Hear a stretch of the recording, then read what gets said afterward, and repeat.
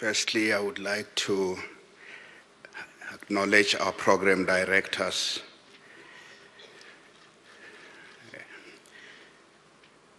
and convey our deepest and heartfelt condolences to Litsehu and little Leletu, the parents of Gugu,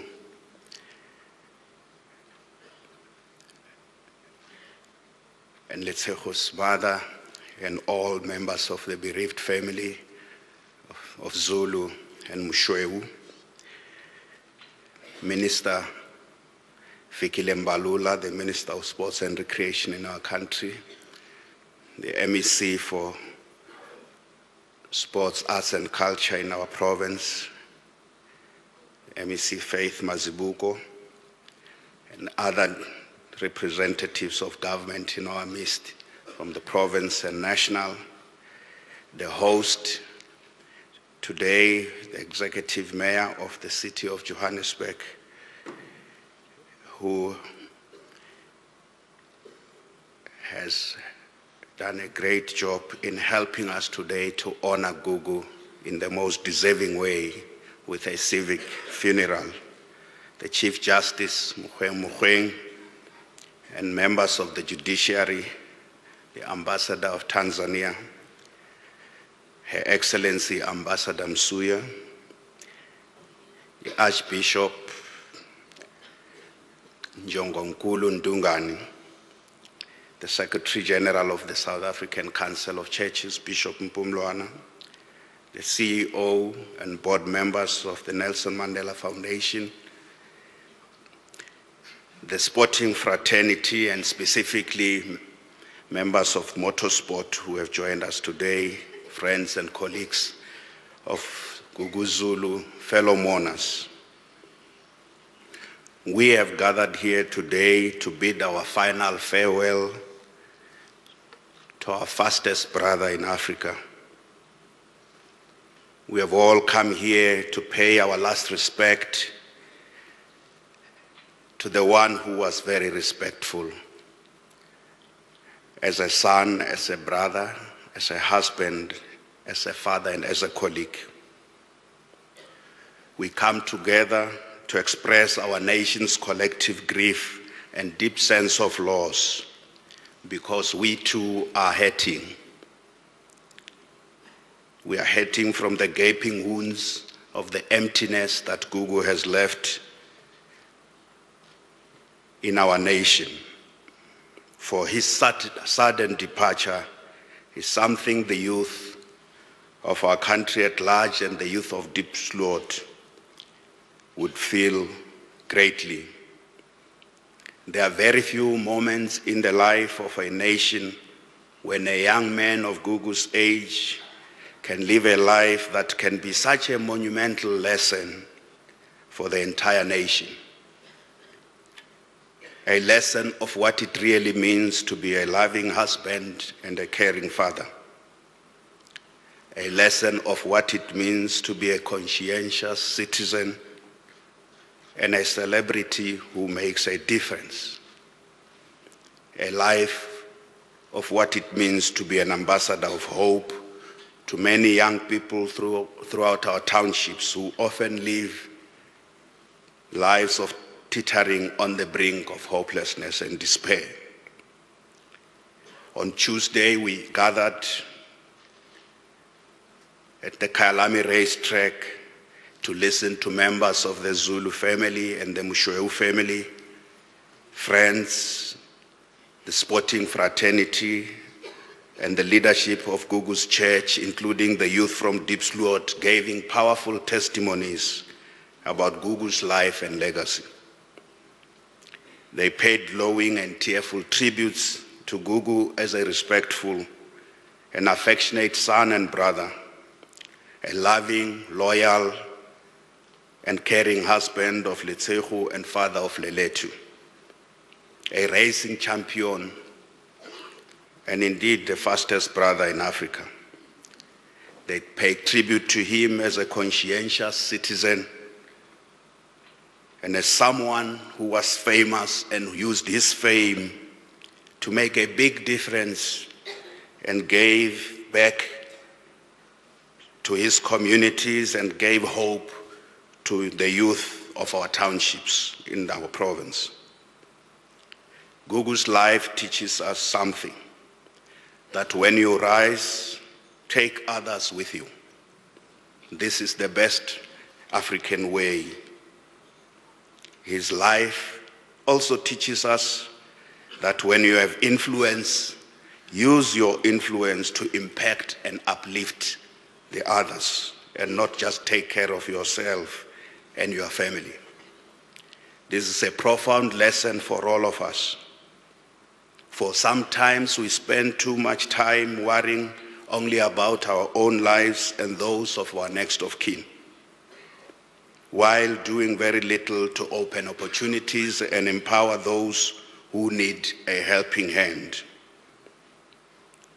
Gugu challenges all of us to live our lives with more compassion by bringing more light and hope in the lives of others.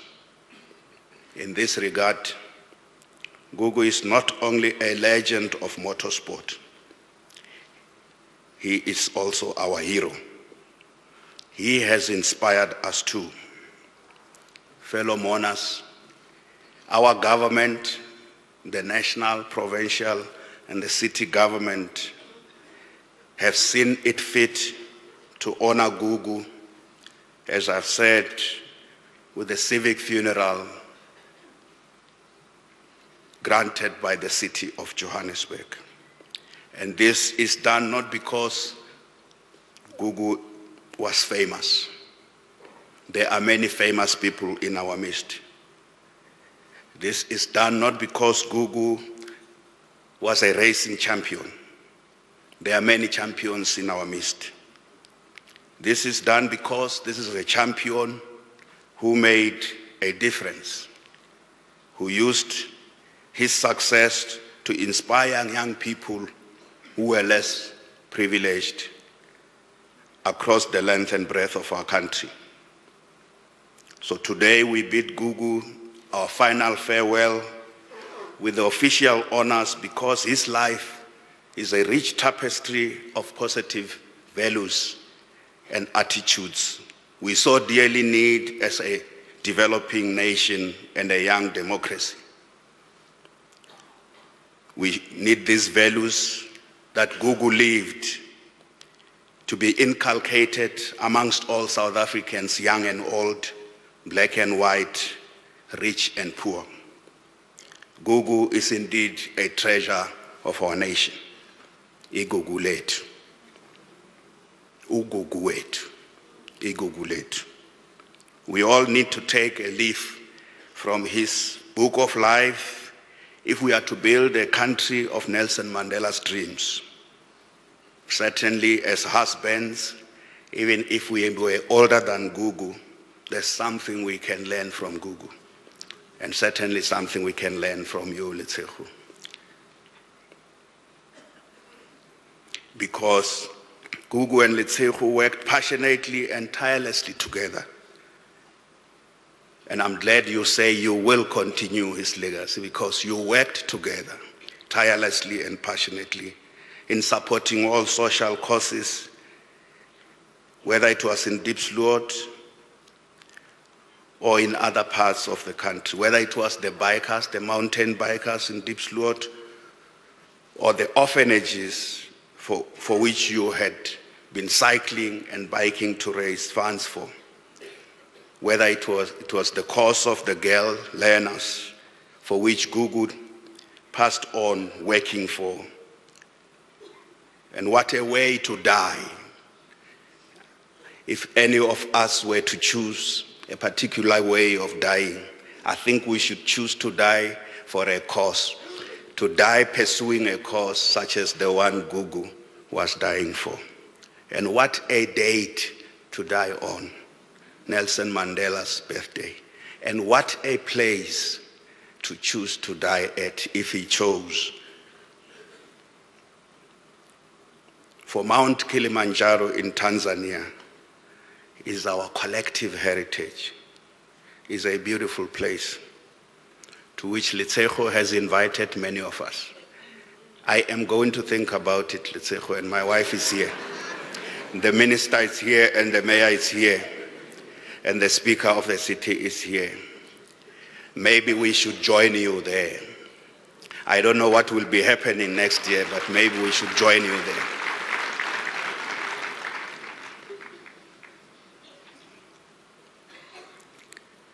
Gugu's life is a lesson for many of us, especially those of us who are the black middle class, who live particularly in the leafy suburbs of our country and our province, having grown up in the townships. Gugu teaches us a lesson that townships still do exist, and that there are many people in our townships who don't enjoy the privileges that some of us enjoy today. For the time he spent in Diepsloot is something worth emulating. Gugu also teaches celebrities that you can use your fame conscientiously and positively to impact, uplift, and inspire others. I think Mayor and Minister, Gugu also teaches us politicians that the positions we hold are about serving the people and going beyond the call of duty.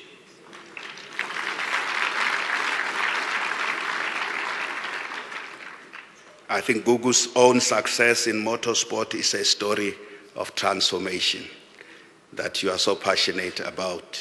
We would have possibly not known the fastest brother in Africa if, as we heard from Vusi Kunene on Tuesday, there is no real fight to open up opportunities for our youth, black youth, in every sport in our country, to ensure that they too can shine, that they too can show that they have talent, and talent has no color. In order to sustain Gugu's legacy and take forward some of the work he was so passionately involved in, we as the Gauteng provincial government will particularly look at the issue of the girl child. Already we have been providing 230,000 girl learners out of 2.2 million, of which 1.2 million are girls, with what is called dignity packs, which include the sanitary towels. But I can say to you, Letshego, 239,000 is too little, because there's another million girl learners in this province alone who are affected by lack of dignity, sometimes missing school because they don't have the sanitary towels. So together with the Nelson Mandela Foundation, we would like to be a partner to this cause with you, Letshego.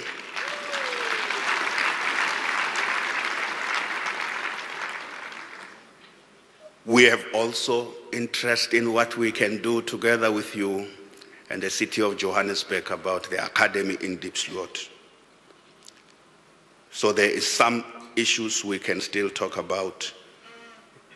The MEC for sports in our province and the MMC for community development, who is also directing the program here, have a lot of work to do. And what can we do to support the academy in Diepsloot so that it doesn't disappear and fade away?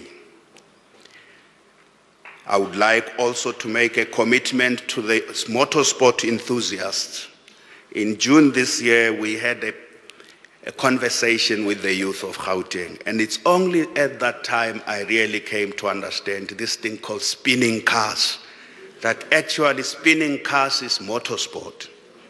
These young people passionately pleaded with us that many of them start with spinning cars in the townships, and their dream is to be Gugu Zulu. That out of spinning cars, they really want to be the fastest champions. They pleaded with me and the MECs on that occasion that we should do something to formalize motorsport and ensure that it is regulated properly, but go to the townships to involve more young people. So, Minister, these young people were saying that there are many opportunities in motorsport, and there are many of them who are involved. We only see the car spinning side of it, which we criminalize. They were saying to us, you criminalize our talent. We only see the negative out of it. So I would like to conclude, therefore, by saying to the parents, to the wife, and indeed, Leletu is still little, but I saw that she was having a conversation at the memorial service, sitting with the Dr. Homolemo Mshweu. She was having a conversation. I think she understands what's happening around her. We may not understand what she understands, because when adults don't understand children, they think children don't understand what they are doing. I would like to say that this legacy of Gugu Zulu can only be pursued if we work together in a compassionate way, in a manner consistent with Gugu's vision. And Gugu's passion and smile can only be matched by Nelson Mandela. And I want to conclude with a quote from Nelson Mandela: "Our human compassion binds us the one to the other, not in pity or patronizingly, but as human beings who have learned how to turn our common suffering into hope for the future." Madiba and Gugu have a lot in common, and we are certain that Gugu will remain a treasure in our country and a treasure for our youth. Farewell, Ndabezitha.